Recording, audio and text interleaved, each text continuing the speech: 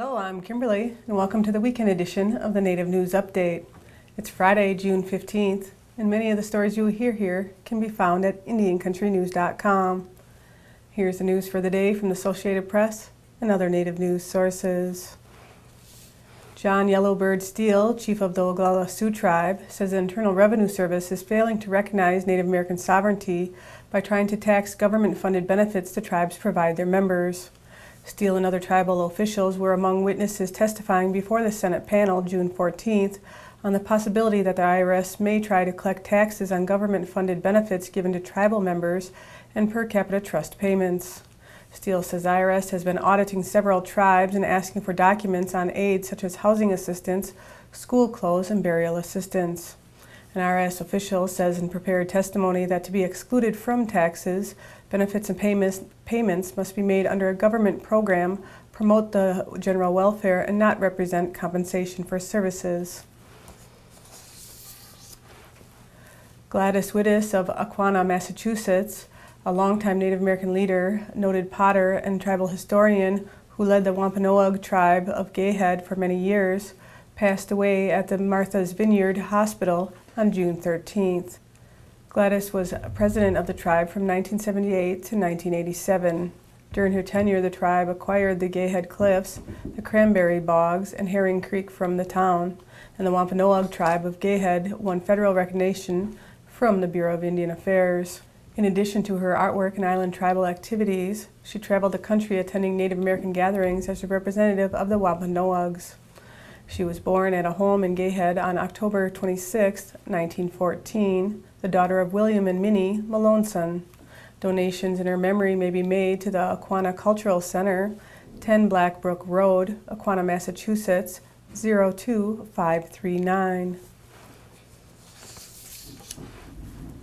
On June 11th, descendants of the Sioux and Cheyenne warriors who defeated George Armstrong Custer and his 7th Cavalry gathered at Deer Medicine Rocks near what is now Lame Deer, Montana, to celebrate the sacred site's new status as a National Historic Landmark.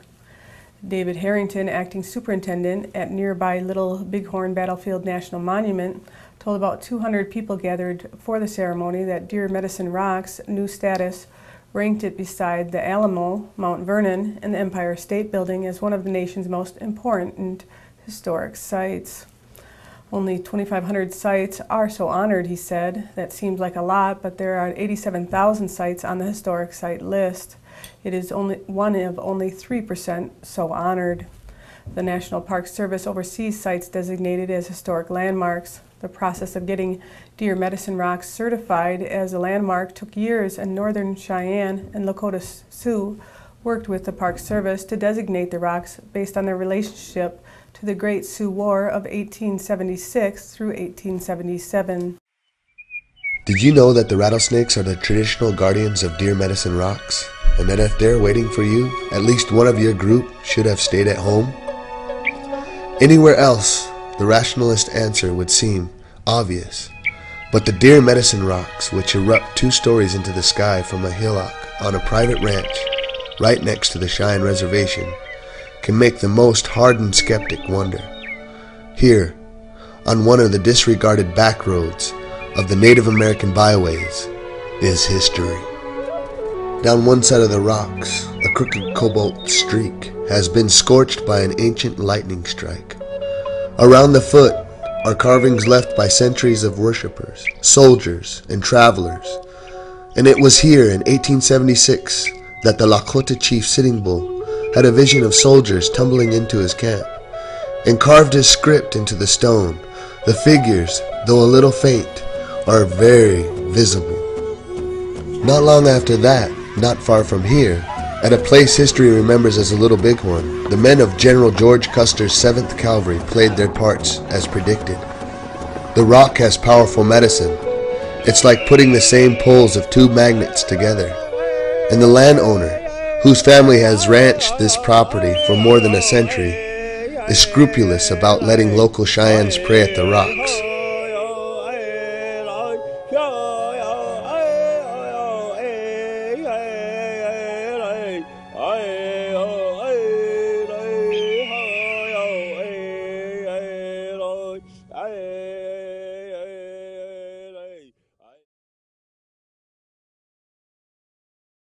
Crazy Horse Memorial is kicking off a series of free weekly programs. The lectures and performances begin at 6 p.m. every Thursday and will feature Native American groups or individuals. The weekly programs will run through August 30th. Admission is free for people attending the program who bring 3 cans of food or money for the memorial's food drive. For more information, you can visit crazyhorsememorial.org. A 6-ton boulder covered in Aboriginal engravings is finally being returned to the BC interior, bringing closure to a First Nations community whose territory it was taken from nearly 90 years ago. The Petroglyph-covered rock, which is carved with images of serpents, deer, and elk, was uncovered along the Fraser River by a gold prospector in 1925 and moved to Vancouver Stanley's Park a year later. A rash of vandalism in Stanley Park in the early 1990s prompted the park board to move the rock to the Museum of Vancouver in 1992, where it sat gathering moss and lichen until this past Tuesday when the rock was transported back to Churn Creek after a 2-year repatriation effort. The rock's 500-year-old engravings were connected to the First Nation of Churn Creek, and on June 12th, industrial movers arrived early at the museum with overhead cranes and forklifts to remove the rock from the courtyard and take it back to the interior. The artifact will not be returning to its original location along the Fraser River due to concerns about its safety. Instead, it will find a new home upriver in the Churn Creek protected area where it will be accessible to the public.